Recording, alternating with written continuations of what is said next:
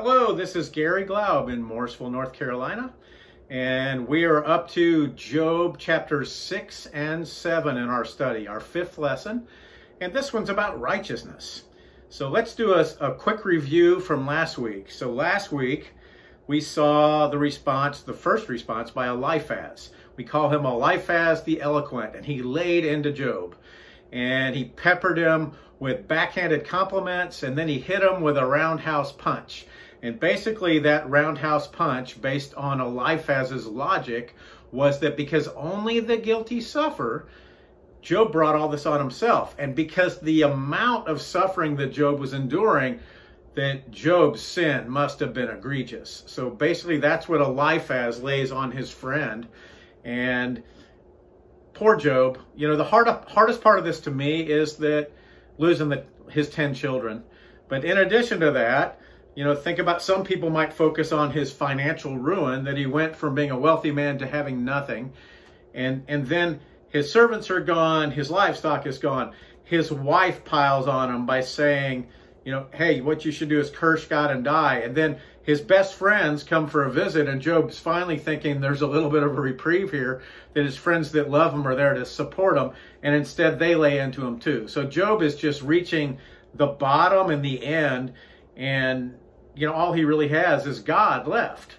And he pretty much has trouble understanding that. His health is gone too. You know, this is just, it's a hard situation. And I can't really imagine him going through it. Jesus said, in this world you will have tribulation, but be of good cheer. I have overcome the world. And it's hard to even appreciate how Job could be of good cheer in the middle of this. Is that he'd have to be, God talked about him as the most righteous, but he'd have to be incredibly righteous to be relying on Jesus in the middle of all this. He's entirely alone. And I'm just thinking of the song, What a Friend We Have in Jesus. That's really the only friend he has. But if Job's friends would have sang that to him right now, it probably, in the middle of his self-pity, it probably wouldn't have done any good at all anyway. All right? Job's response to Eliphaz is what we're going to cover today in these two chapters. So let's start with Job 6, verses 1 through 4 in the New American Standard Bible, and it says this. Then Job answered, "Oh, that my grief were actually weighed and laid in the balances together with my calamity. For then it would be heavier than the sand of the seas. Therefore my words have been rash, for the arrows of the Almighty are within me. Their poison my spirits drink. The terrors of God are arrayed against me." So again, Job is grieving his whole life. Children, work, provision, wife, friends, health, all that is left is God. But he's focusing on what has been lost, not what he still has. I would do the same, but what he still has God. He still has God on his side in a big way. But think of a time when you've grieved even one of those things being lost in your life. You know, a child dying, losing your job, losing a marriage, you know, just one of those things, you know, having some kind of great financial difficulty. And we have this tendency of letting that one item just completely send us into a spin of turmoil. And all those things happened in the same time for Job. So we shouldn't focus on Job's failure in this, because we would fail even bigger. But think about Eliphaz, who comes, he didn't help at all. In fact, he added a burden to Job. You know, with his words, he made this even more difficult for his friend. Job seems to be making an excuse here, all right? So basically in these words, he's, you know, I'm going to paraphrase again. He says, hey, the reason my words have been so rash is because I'm carrying way too much right now. You know, it made me think of first year at the Air Force Academy. We had 5 responses to any question. That's all we were allowed. And anytime we were asked a why question, the only response we were allowed was, no excuse, sir. So it wouldn't matter if, why is your shoe untied? Or why did you run away from that tornado? There was never a reason, and we weren't to make excuses. I think excuses are, you know, ways that we're trying to cover ourselves. But the truth is, especially when we're believers and God has already made all these promises to us, and He's got our lives in His hands, is that there's really no reason to make an excuse, is that God's got us, right? He's going to forgive us when we sin. We ask for forgiveness. God covers us, but he's only going to give us good gifts. And that's what he's giving to Job here, but it's just hard to see. It's very difficult to see. In verse 4, Job makes his own inaccurate conclusion. Job believes he's suffering because of God's poisonous arrows. And we were in heaven in that first chapter when we saw the interchange between Satan and God, that we know that God might have removed that hedge of protection and allowed Satan access to Job. But this suffering is not coming from God. It's coming from Satan. So let's go to our next verses. Job 6, verses 5 through 13. Once again, New American Standard Bible. It says this: Does the wild donkey bray over his grass? Or does the ox low over his fodder? Can something tasteless be eaten without salt? Or is there any taste in the white of an egg? My soul refuses to touch them. They are like loathsome food to me. Oh, that my request might come to pass, and that God would grant my longing. Would that God were willing to crush me, that he would loose his hand and cut me off. But it is still my consolation, and I rejoice in unsparing pain, that I have not denied the words of the Holy One. What is my strength that I should wait? And what is my end that I should endure? Is my strength the strength of stones, or is my flesh bronze? Or is that my help is not within me, and that deliverance is driven from me? So basically, think about Job's crying here. It makes me think of, parenting comments of, I will give you something to cry about. It's like, it's interesting because if someone's crying, they don't need something to cry about. They have a reason already. And Job's tears are real here. Job's pain is real here.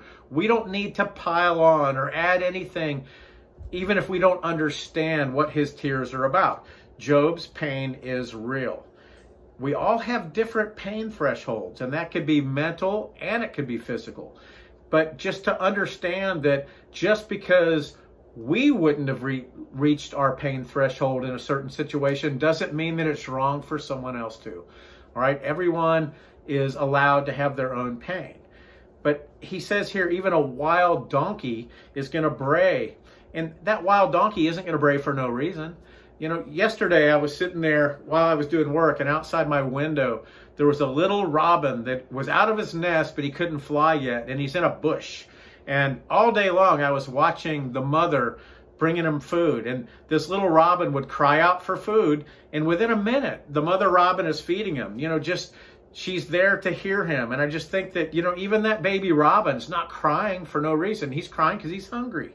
And then there's a response, right? And in the same manner, when we cry out, God has a response. God doesn't take our tears lightly. All right? I think that's really important. But God even gives us this encouragement. In Psalm 56:8 says this: You have taken account of my wanderings, put my tears in your bottle. Are they not in your book? God keeps track of our tears, right? They're special to him. It's more than a memory, right? He feels our pain and knows our pain and wants to be with us to carry us through our pain. Job has reached the bottom here. Right? The bottom can be comforting, right? If you think about it, is that if you're at the bottom, there's only one direction to move, and that's up. But the problem is when you think you're on the bottom, but you're really not there yet, right? Something else happens. Another calamity happens when you've already thought that you've reached the bottom. And in Job's life, I don't think that another thing happens for Job that affects him in a great way until chapter 38. And it's when God speaks to him, but we'll wait for that. Job is so despondent that he wants to die. It's not clear if he wants God to crush him and take him out of this world, or if he's actually considering suicide, right? But it made me think of my trip to Israel. And there's a place there called Masada. And if you haven't heard of it, then it's south of Jerusalem, and it's basically a mountain plateau. And after the temple was destroyed in the year AD 70, the rebels had congregated on this mountain plateau, and it wasn't easy to get up, and it also wasn't easy to get down. But what happened was they came in the years 73 to 74, and the Romans began doing sieges on Masada. And when they could see, when the people up on top of this mountain could see that the Romans were going to actually get there, that their plan had worked, there were 960 rebels that the night before the Romans arrived on that last siege, 960 rebels committed suicide. And it was interesting because the docent at the presentation when I was on top of Masada looks at this as something spectacular that those Jews did, that they all together committed suicide, when I couldn't help but think that if instead of committing suicide, they trusted in God, they might have seen a miracle come, similar to the parting of the Red Sea or something like that, if they'd only trusted in God. And that's the same thing with Job here, is that, God can still perform miracles and still does perform miracles. And when we've reached the bottom, look and see what God's going to do. Job is really discouraged that he's received no deliverance in the middle of this. Job 6:14 says this, "For the despairing man there should be kindness from his friend, so that he does not forsake the fear of the Almighty." In this statement, there's no differentiation based on the cause of that despair. So we can put ourselves in predicaments, and even if we are the cause of all what we're going through, we still don't need friends to add to that burden. Kindness doesn't cost a penny. Time might take some, right? And Job's friends are giving that time, but they're just not giving him any kindness. And it makes me think of that phrase, "There but for the grace of God go I." Is that before we stand on the outside and judge someone else, we should understand that we could be in that same situation very easily. It's like, there's none righteous, not one. We keep hearing that again and again because it's true, but we can't judge someone else and what they're walking through because we could be in that exact same situation, all right? Consider also that if we show someone unkindness and it causes them to turn away from God, that's on us, right? We need to be leading them to God, not turning them away from him. All right, then we see the next passage, Job 6, verses 15 through 23. In the New American Standard Bible, it says this, "My brothers have acted deceitfully like a wadi, like the torrents of wadis which vanish, which are turbid because of ice, and into which the snow melts. When they become waterless, they are silent. When it is hot, they vanish from their place. The paths of their course wind along. They go up into nothing and perish. The caravans of Tema looked. The travelers of Sheba hoped for them. They were disappointed, for they had trusted. They came there and were confounded. Indeed, you have now become such. You see a terror and are afraid. Have I said, give me something, or offer a bribe for me from your wealth, or deliver me from the hand of the adversary, or redeem me from the hand of the tyrants?" So Job begins by talking about wadis. And if you're not familiar with a wadi, wadis are very common in the Middle East. And basically it's a valley, and in any torrential rain, that valley that just might just be dusty, dirty, nothing, all of a sudden becomes a fast-flowing river in the flash flooding, all right? I remember going in Jordan to the Wadi Rum, and we didn't see rain when we were there, but you could see this just dirt valley, and all of a sudden, when snow melted, he refers to that in this, it could come down really fast, but then it dried up quickly as well. Those dry beds became rivers, and then the rivers became dry beds again. And water could be there and then just gone the next. They vanished quickly. When Job's friends arrived, he expected sympathy, but it dried up as quickly as that dried wadi. He correctly attributes, Job does, this to the fear of his friends. And if you think about it, think about King Midas. Everything he touched turned to gold. And instead, in Job's life, it's really the opposite of that. Everything he touches is just turning sour. So there's part of it where his friends might even be a little bit concerned that because they have close access to Job, that they're going to be affected negatively in the same manner. All right? Job reminded them that he had asked them for nothing. He didn't ask for them to visit. He didn't ask for financial help. He didn't ask for physical help or even their help in figuring out the reason for his suffering. Really, all he wanted from his friends was sympathy, to love them a little bit in the midst of this pain. And then we see that word redeem again. And again, we're going to save that for another lesson when in chapter 19 of Job, it becomes even more important, but it's kind of a deep and important study, and I just don't want to even touch on it until then. All right, let's go to our next passage. This is Job 6, verses 24 to 30. Teach me, and I will be silent, and show me how I have erred. How painful are honest words. But what does your argument prove? Do you intend to reprove my words when the words of one in despair belong to the wind? You would even cast lots for the orphans and barter over your friend. Now please look at me and see if I lie to your face. Desist now. Let there be no injustice. Even desist. My righteousness is yet in it. Is there injustice on my tongue? Cannot my palate discern calamities? Again, I'm going to go back and read verse 29 and 30 again because I think they're so important. Desist now. Let there be no injustice, even desist. My righteousness is yet in it. Is there injustice on my tongue? Cannot my palate discern calamities? So basically at the beginning there, he's saying, do you want me to shut up? Well, then at least speak words that make sense, that apply to me in this situation, instead of your sweeping generalizations trying to prove that you know more than I know. He says, basically, your words have hurt me. They've insulted me and piled more pain onto me, but have proved absolutely nothing, and you haven't listened to a word that I said. Another reminder of the damage that we can cause by speaking as if we have the knowledge of God, right? We don't. God can see everything. We see this little teeny glimmer, this little glimpse through a pinhole into what's going on. And we can make some guesses, but that's it. When applying God's words to the lives of others, we can have the best intentions and still fail miserably. Are we giving them our opinion, or are we giving them a verse from the Bible?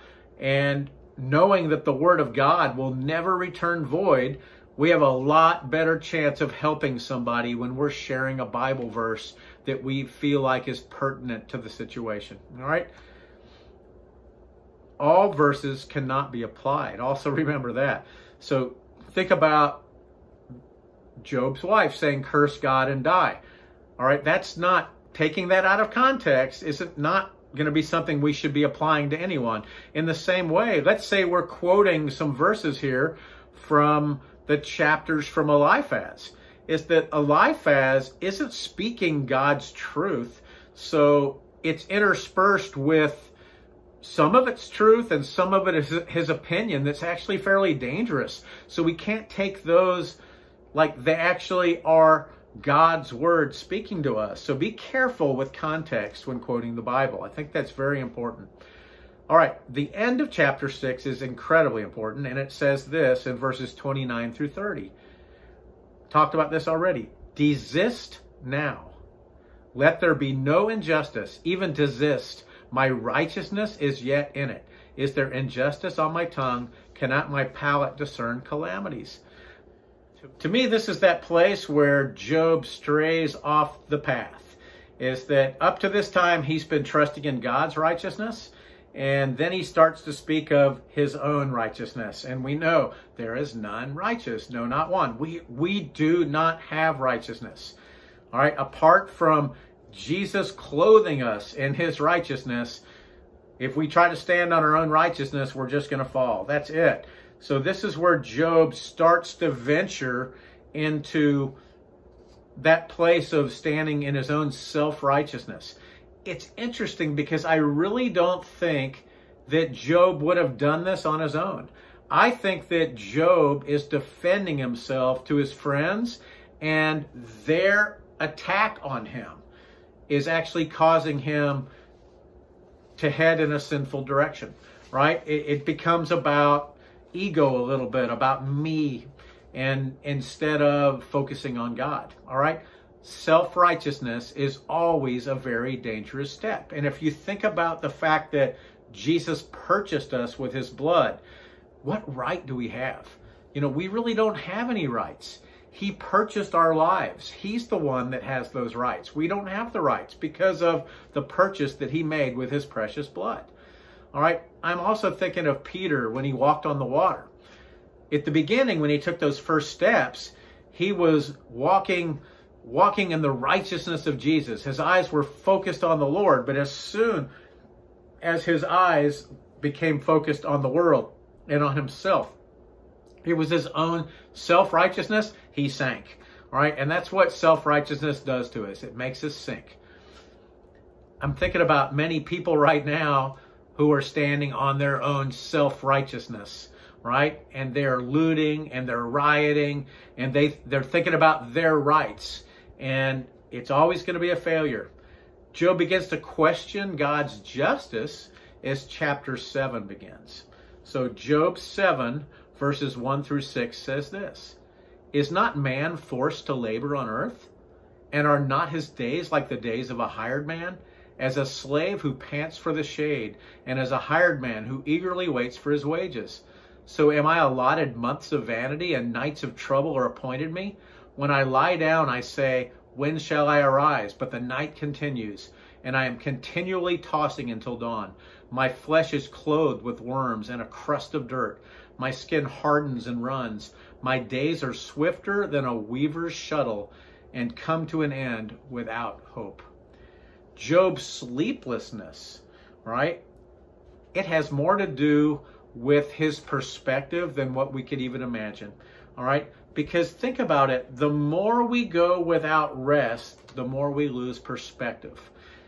All right? It has more to do with his lack of trust here than anything else, I think. Job is struggling with that physical pain, and the fact that he can't even get a moment's rest exacerbates it all. It made me think of a woman in labor pains. And let's say that that labor doesn't go the normal course of a labor, but instead lasted for 2 weeks, right? Do you think that that incredible pain that endured and went on and went on and went on, do you think that that woman would finally get to the point where she would just adjust to the immense pain and be able to ignore it? I don't think so. I think, in fact, it would just start to compound, where that pain would just be so great that she couldn't see any way out, and she might lose hope in the middle of it. And that's what we kind of see with Job here. It brings him to a point of hopelessness. Job thinks his days are going to come to an end, and without hope. And without hope, think about what our hope is. Our hope is our future with Jesus Christ. Eternally, that we're going to be with him. We have that hope of being with him for all of eternity. And all of a sudden, if we lose that hope, every aspect of our lives will take a major hit. We also can see in the following section how Job thinks this is going to end. Job 7 through 10 says this: Remember that my life is but breath. My eye will not again see good. The eye of him who sees me will behold me no longer. Your eyes will be on me, but I will not be. When a cloud vanishes, it is gone. So he who goes down to Sheol does not come up. He will not return again to his house, nor will his place know him anymore. So Job here is seeing his impending death. That should tell us something. Job thinks that this illness, disease, whatever is happening is going to kill him. And we know that's not the case. But the only reason we know that's not the case is because in the first chapter of Job, when God removed the hedge of protection, God gave the stipulation that you can do anything you want, but you can't kill him. So we know Job's not going to die in this. It's like knowing the end of a movie before the end of the movie comes. We already know Job's not going to die. But it makes me think, how should a believer approach death? All right? Should we trust in God? Should we have fear? What's going to happen? And it really depends on faith and strength of belief. God has told us that death shall have no sting. And he's also told us, through Paul, that it's going to be, the change is going to be a change of location. It's a blink of an eye. We're going to go from absent from the body to present with the Lord. So on our last breath, we close our eyes and we open up those eyes and we're with him. It's going to be an instantaneous change of being with him. You know, Jesus told the thief on the cross, today you'll be with me in paradise. It's not going to take a lot of time for that to happen, especially when we think that God is outside of time. Made me think of my mom when she had emphysema and she was on oxygen and was just in a lot of pain for a long time. And as death approached, she carried this fear. And it's kind of hard to understand and differentiate whether or not the fear was of the process of dying or what happens afterwards. You know, what happens afterwards, we have these promises as believers, but we still have trouble, you know, conceptualizing what that's going to look like. But I don't think many of us are afraid of that part of it. But there are many people that are actually afraid of the process of dying, of the pain of dying, right? But we also know that God's not going to forsake us in our most painful moments. He's there with us if we will just rely on him. All right, now let's finish chapter 7. And this is verses 11 through 21. Therefore, I will not restrain my mouth. I will speak in the anguish of my spirit. I will complain in the bitterness of my soul. Am I the sea or the sea monster, that you should set a guard over me? If I say my bed will comfort me, my couch will ease my complaint, then you frighten me with dreams and terrify me by visions, so that my soul would choose suffocation, death rather than my pains. I waste away, I will not live forever. Leave me alone, for my days are but a breath.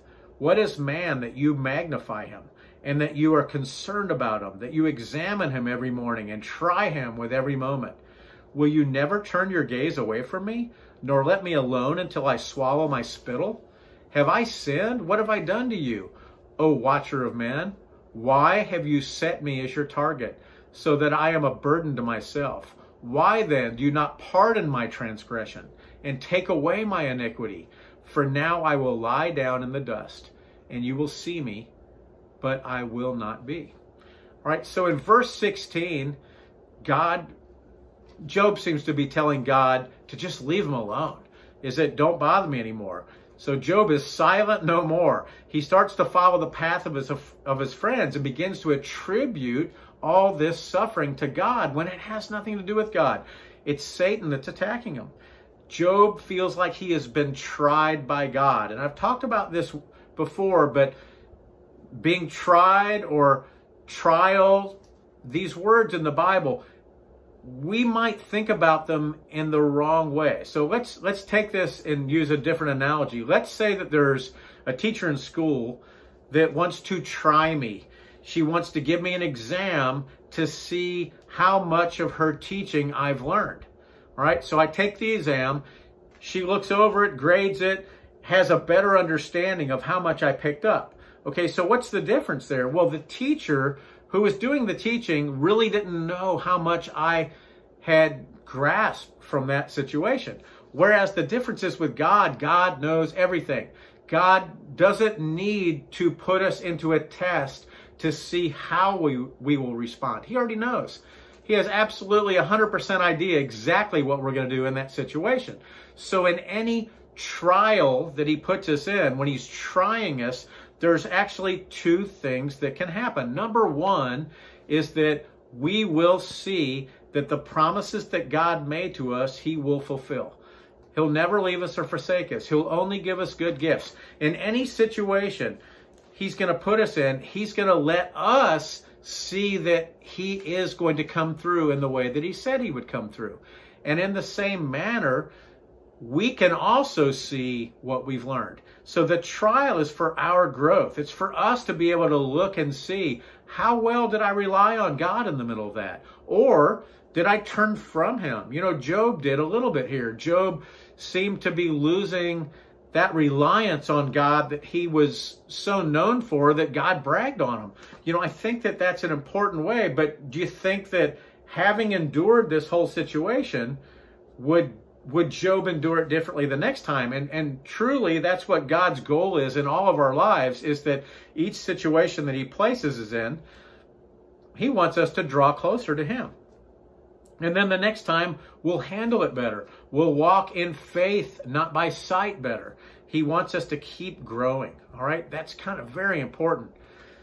Interestingly, Job addresses his sin here. You know, he talks about, why then do you not pardon my transgression? Well, obviously, if Job hadn't sinned, he wouldn't refer to his own transgression. Take away my iniquity. He knows that he sinned, but what he doesn't understand is, how was this sin so great that I'm enduring what I'm enduring? So he makes that same supposition that sin has some correlation with the suffering he's enduring, when it does not. All right? Many aspects of life might not seem fair, even if we are questioning it. All right? Think about David in the Psalms. Always talked about, you know, basically, why do the wicked prosper? Right? So I think there's that common thing in all of us where we wonder, is like, how does it appear to be that the wicked people are doing better than those that are following the Lord? But it's just not about this earth. It's about what comes after this earth. This is the ground, the testing ground, that we're going to get to that next place. And don't store up your treasures here. Store up your treasures for heaven. But don't forget, it's not about us. It's about God. You know, if we belong to God here, he keeps us here even because it's about him, so that we can touch other people with his love.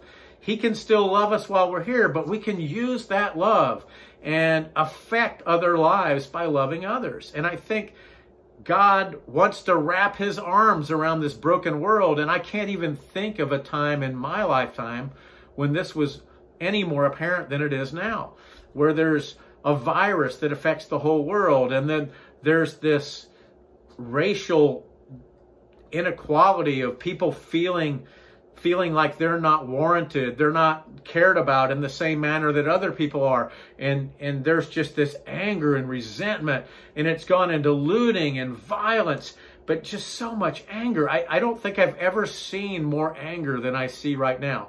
The political divide in this nation, it's just crazy. But it's this broken world surrounding us right now.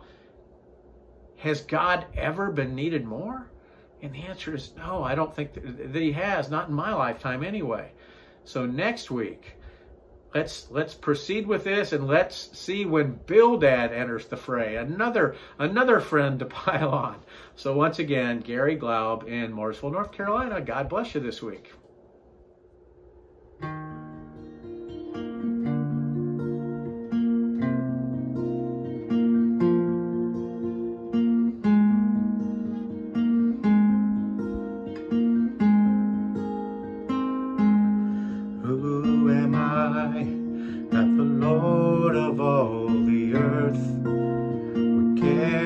Know my name, would care to feel my hurt. And who am I that the bright and morning star would choose to light the way for my ever-wondering heart? Not because of who I am, but because of what you've done. Not because of what I've done, but because of who you are. I am a flower quickly fading, here today and gone tomorrow. A wave tossed in the ocean, a vapor in the wind. Still you hear me when I'm calling. Lord, you catch me when I'm falling, and you told me who I am. 'Cause I am yours, I am yours.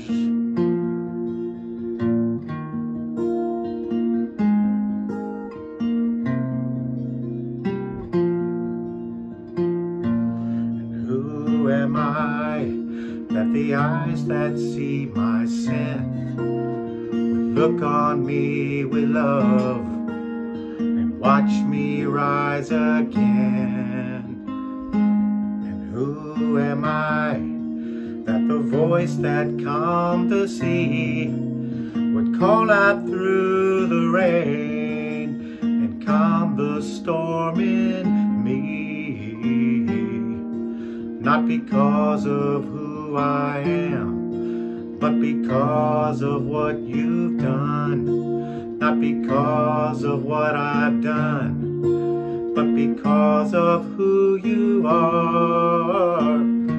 I am a flower quickly fading, here today and gone tomorrow. A wave tossed in the ocean, a vapor in the wind. Still you hear me when I'm calling. Lord, you catch me when I'm falling, and you told me who I am, 'cause I am yours.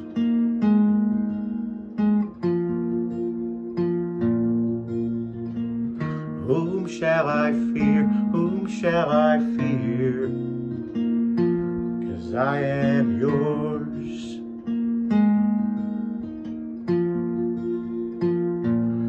I am yours.